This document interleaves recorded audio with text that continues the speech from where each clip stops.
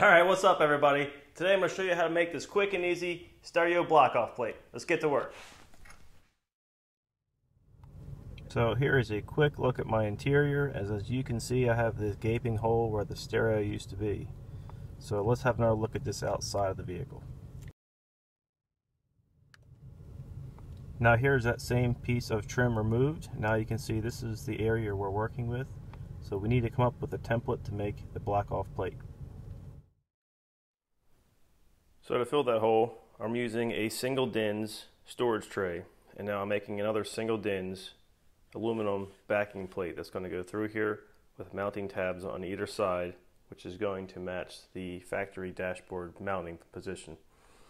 So now we're going to take off this one piece bracket, transfer it to aluminum, and we'll cut it out.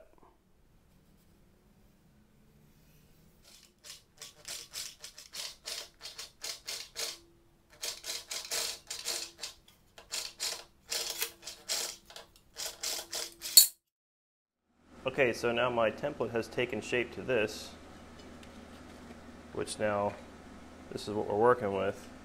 So now we need to move on, fold over these tabs, and we're going to hit this bracket with the file.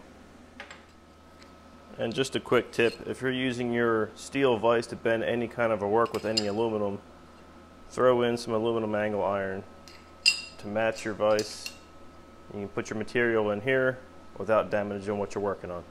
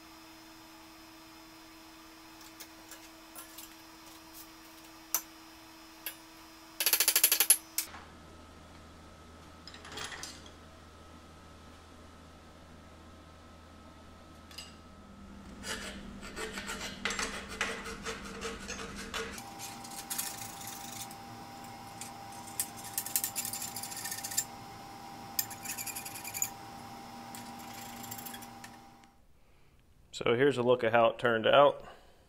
Just clean up the metal a little bit in comparison to the cardboard template.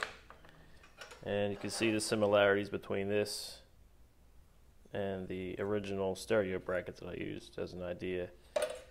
So now let's see how this fits to everything else.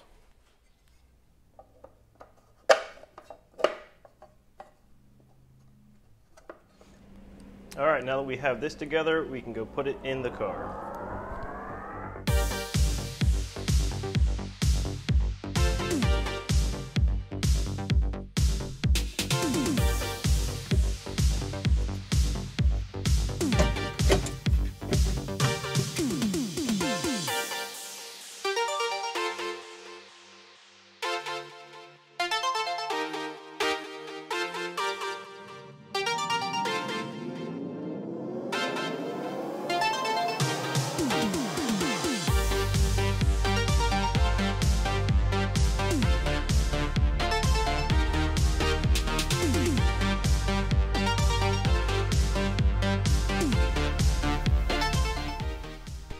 Alright, so there it is. A quick and easy stereo block-off plate with just using a simple piece of sheet aluminum.